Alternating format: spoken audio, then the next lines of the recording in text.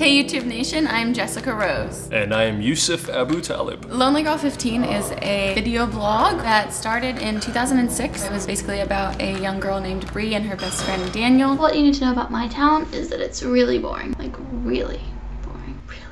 Really boring. That's probably why I spend so much time on my computer. People believe that it was real, but it was in fact staged and improvised. There were these two guys, Miles and Mesh, and they came up with this idea for a way to tell a story. So they were gonna set us up as these two characters and we were gonna disappear, and 6 months to a year later a movie would come out. But we got outed by the New York Times. Next thing you know, a brand new type of series was born. Before we were outed, it was very much a mystery, and that was what drew people in. I think mainly people don't like to be duped, so everybody was really just trying to figure out the mystery. Yeah.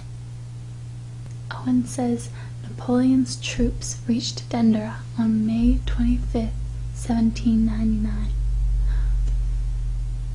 He also says he feels uncomfortable wearing a pink feather boa. My initial response to all of it coming out, it happened really late at night. They told me, all right, tomorrow we're doing all these interviews. We're gonna be honest and let the world know kind of thing. I was like, okay, cool. Hung up, cried.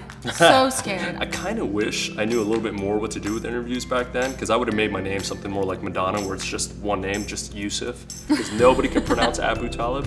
What is it? No, I'm just kidding. Exactly, see? I immediately thought it was gonna be really negative, and so I really went into it scared. But it was actually really positive. When I look back at Lonely Girl, I get some of the warm fuzzies. In regards to learning a lot about the business, it's kind of nice. And I got Yousef out of it. That's pretty good. Oh, if I can get the rights to Lonely Girl, I'll make something awesome. I'm dead. I'll bring back her or twin am sister. I? Oh. We have our fresh fish from a mountain stream.